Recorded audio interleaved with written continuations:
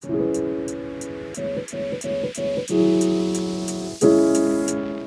brings us to the subject of the most dangerous thing in the ocean.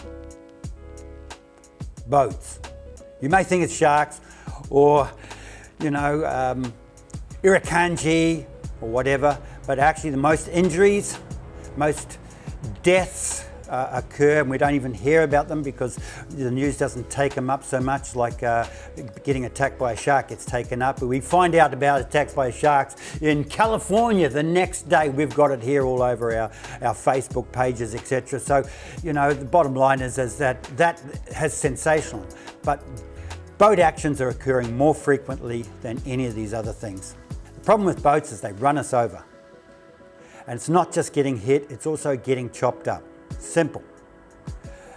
And that's what we have to avoid. And of course we can avoid that with our float and our flag towed behind us. That's a major point. Okay? And that's probably the most important reason that we would tow a float behind us, is to stop boats running us over. Boats are a real problem, but on top of that, is even worse, is jet skis. Jet skis go very fast and we don't hear them so easily. A friend of mine got hit by a jet ski. He had no idea it was even there. He woke up on the surface after he was hit. Didn't even know it was a jet ski, it had gone by the time he woke up. So jet skis are a major problem as well. All right, if you're boat diving, there's a simple situation in that the captain of the boat, the person in charge of the boat at the time when you're in the water, his job is to keep the boats from running you over. And he does this by positioning the boat between you and the oncoming boat. So he'll drive the boat and you'll see a boat coming over here and he'll bring the boat in to make sure, and he'll have a flag on us, a dive flag, legally needed in Australia. You have a dive flag up there and the boat would have to go around. Okay, that's his job, to do that, to look after his divers. Okay, quite often he might have to get a little bit close if you've got more than one boat coming, and he has to do that with some intelligence. A person in charge of the boat at the time when you're in the water, it's his job to know where the divers are, okay? And he will have to count divers, okay? 1, 2, and 3 divers in the water, but he can only count 2. He's not going to bring his boat anywhere near them. Doesn't matter if one of them's in the water's going, come over here, I got a fish, come over. You can count 1, 2, can't count the third one, he doesn't go near them. Third one pops up, now he brings the boat in.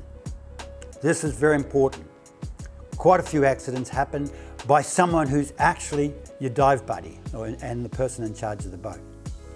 That when you go from one boat to another, it's important to get to know what the controls are doing. Part of controlling a boat is that you need to know what the controls are doing. It's no good jumping in a boat and, for example, you're used to the mechanical controls and now you've got electronic. Now the electronic are very light. It is quite possible to pull those controls a little bit further than your neutral and not realize that you've put it in reverse. You could back over a diver that way. So the smart thing is to get to know these controls. The final subject in this is the most accidents occur in boats is crossing bars. Okay, more problems crossing bars than any other way. And this is not just spear fishermen, this is also your line fishermen.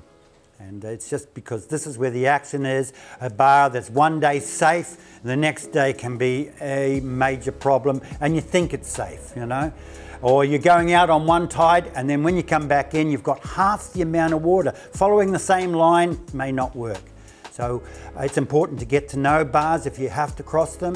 I would say the way to do it is find someone who has done it successfully for years and actually go out with them.